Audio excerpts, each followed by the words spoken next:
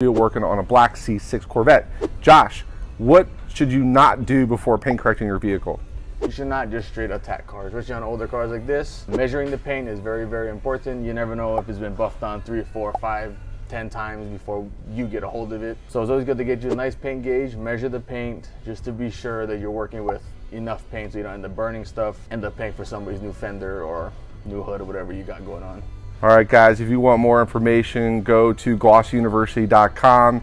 Josh is one of the instructors here. Be sure to sign up, show him a little bit of Hawaiian gloss. Yeah, that's the Instagram. Like Kevin Hart does with you. Yeah. And we'll see you guys soon.